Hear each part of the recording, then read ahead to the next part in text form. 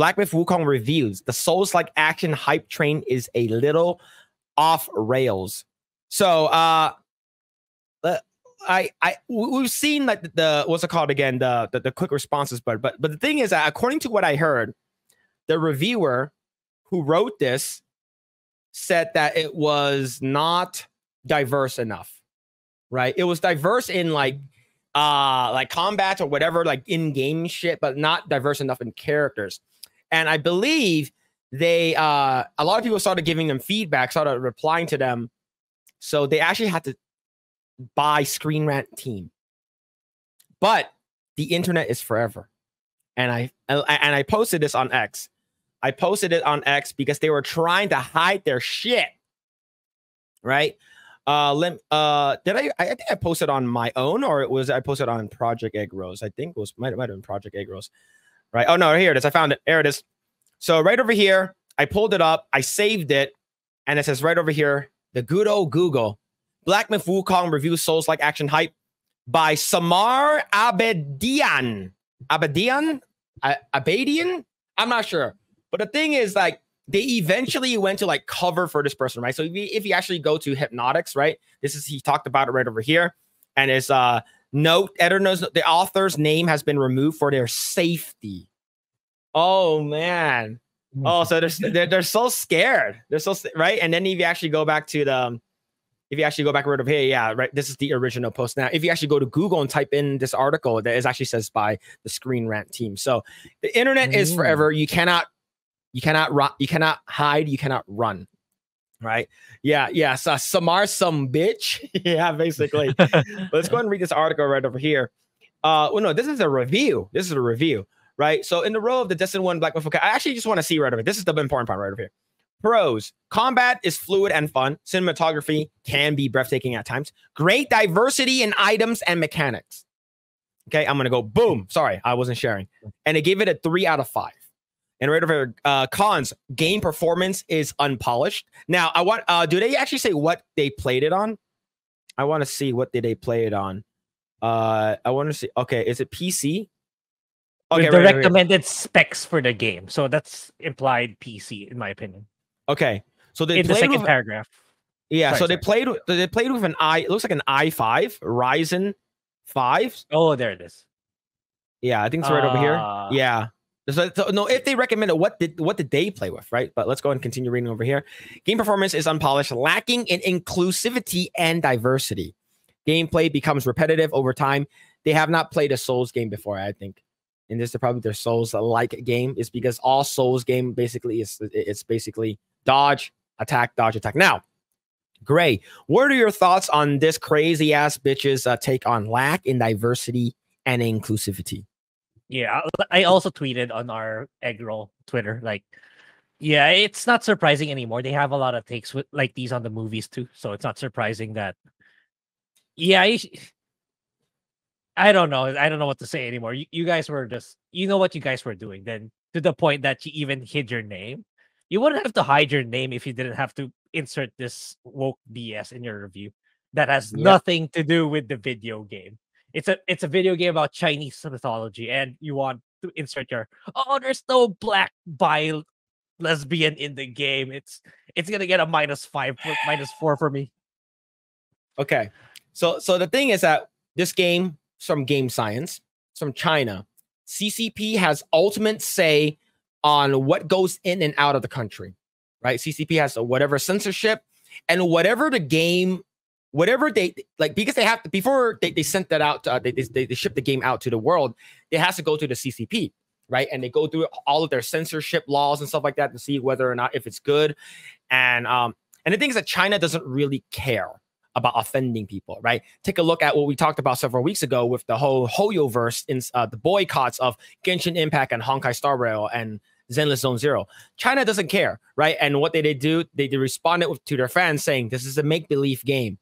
This is not real, right? Go and touch grass, yada, yada, yada. For this one, these people don't know, Journey to the West mythology. This is a Chinese Eastern like mythology based off, and this is one of my favorite mythologies out there. And who the fuck cares? Is the game good?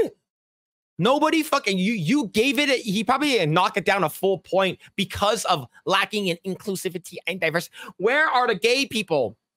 Where are the lesbians? Where are the chicks with dicks? Like, I need them in this game.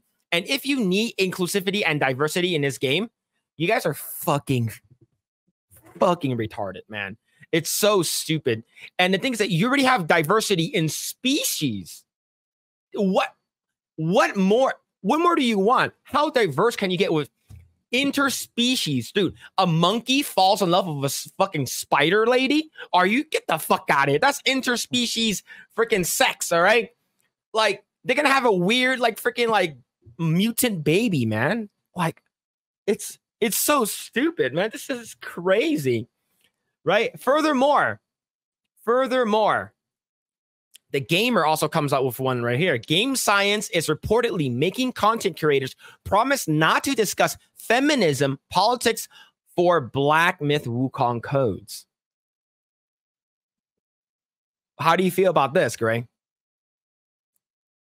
I think it's a good thing because, like, this is all about a video game and not inserting your politics or whatever it is that you believe in. Because these people forget that people play video games to escape from all that BS. We keep hearing that literally every single day when we go to work, when we interact with our families, our friends.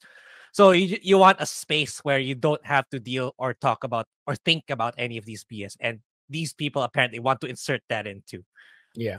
And it's really, really getting annoying, really frustrating. Yeah, absolutely. Now, let's see what they actually say. So I'm going to scroll down right over here. Notice, by using the game key and creating content, you acknowledge that you have been informed of the following content and your statements are not related to the marketing team. Do's and don'ts. Do's, enjoy the game. Don'ts, do not insult other influencers or players. Makes sense. Do not use any offensive language and humor. Oh, we're probably not going to get one then. We're for sure not going to get one, man. We talk shit about the CCP all the time, man. We're definitely not going to get one. See, do not include politics, violence, nudity, feminist propaganda, fetishization, and other content that instigates a negative discourse. Now, what do you think about this? That one, nudity. I watch a lot of Maxim Korea and other stuff, so that's probably out the window. Negative. Okay, that's pretty vague in my opinion. So don't say anything bad about it. Okay, that I have an issue with if that's what they're meaning. Don't you think that's kind of a bit too broad? Negative. Oh, the frame rate of the game stutters from time to time. That's a negative discourse. So I think that should be said, but they're saying according to this rules and regulations that we shouldn't. That's a bit of again another red flag for me. Yeah, as much as I wanna push to say buy the game, it's like I would recommend as of now as like hold off first. Especially, I like to consider my PC to be a bit more high end than most people. So even I have reservations in getting it. So let's see the actual reviewers first on how it runs on their PC, because like the people who review it now, they have like the 4090s, the i9s. So wait for people with probably lower end PCs to try it out first before jumping in. Yeah. Did you see the next one? Do not use trigger words such as quarantine and isolation or COVID-19. That's probably a CCP man. That's probably a CCP mandate. So we'll let that one slide. It's a CCP mandate. No way, man. The fact that it's like, yo, you can't do not say Kung flu. Do not say Wuhan virus. Don't say maybe not even monkeypox. Oh man, dude. Holy crap. That's crazy, man. Do not discuss content related to China's game industry policies, opinions, news, etc. Basically, do not talk about CCP. Do not say anything bad about China. Do not mention Winnie the Pooh. Yeah. The only thing bad about the Chinese game industry now is like how predatory it is. The gacha ones anyway. How much of their middle class spends become whales. I think that's about it. Everything else I think is fine with regards to Chinese video games. Yeah, that's crazy, man. That's absolutely insane. You see, Black Myth Wukong developer Game Science is reportedly trying to ban content creators from discussing certain topics in exchange for the game code in a leak. So it's basically access journalism again. Yeah. It's like not just access journal, because like some of these people like are like reviewers, right? So this is access journalism. I hate access journalism, dude. Yeah. Like I know that's how things are. It's like, oh, you say, but the thing is that like if you're gonna give me a copy, an early copy or a code, expect me to review the game, right? But it's like, oh, don't say anything bad about the game. Don't say anything bad about China. It's like, what the fuck? Like, why are you limiting? Yeah, that's one of the reasons why I like Luke. I take Luke Stevens as one of my role models when I review games. Like he always says this, like, I will only take in an early copy of your game if you let me say whatever I want. And then for those who don't allow it, he's not gonna accept it. And for those who do, then that's when he takes it on and makes a video in advance. So you can have it. You can have integrity still, even though you don't get the early copy. You can still, in my opinion, you can still generate good views and watch hours if you get the game on release and play. Yeah, just like everyone else. You don't really need that advanced copy. Yeah, it has an edge, but it's not essential. You don't need to give up your integrity just to get that early access. That's how I feel. Yeah. It's sort of weird, man. It definitely is sort of weird. It's like you cannot say China is asshole. You cannot say that. You cannot say that. Yeah. Oh man, to see in a leaked document, which at least one content creator has publicly stated and received from the Game Science, there's a do's and don'ts section telling those who receive the code what they can and cannot discuss about the in their content. Here, the document informs that the Black Myth Wukong codes that were cannot include politics and feminist propaganda. Like for me, politics, feminist propaganda, yes. I think it's just like what is the game? Like what is the game? Did you enjoy the game? What did you like and what about the game? That's it, right? And like yeah, you shouldn't have to talk about politics or feminist propaganda. But yeah, that's good. But the fact that you cannot talk about anything else that makes China look bad, that is the bad thing. Okay. In their defense, I think they just want to keep politics out of it. So it works both ways. Like politics we agree with and politics we don't agree with. What I don't agree with is the negative discourse. That's too broad. Like it's like don't say bad things about the game. That's my interpretation of negative discourse. Everything else kind of fine. Offensive humor, that depends on the channel. My channel, I don't really say negative stuff, but for others, that's gonna affect them if that's their way of reviewing games. That's it. Those are my issues with it. That is crazy. You have like the freaking terrible reviews from Screen Rant that like it's like, oh, what does lacking inclusivity and diversity have to do with the gameplay? Or like it's and you have like agenda driven stuff, and now you have this thing. I just find this whole thing pretty funny. But yeah, I'm looking forward to playing the game. I'm really looking forward to it. I'm excited to play the game. It's one of my most anticipated games that haven't came out yet. So yeah, it's gonna be super fun. Now I hope that there's like some kind of news that comes out maybe later today, tomorrow, or maybe early Monday, saying that they optimized. Yeah, I'll probably wait for your initial feedback on. You're sure you're gonna get the game on day one, so you have a better PC than I do. So I want to know how it runs on your PC before I jump in. Thanks for checking out this segment of the Project Eggroll podcast.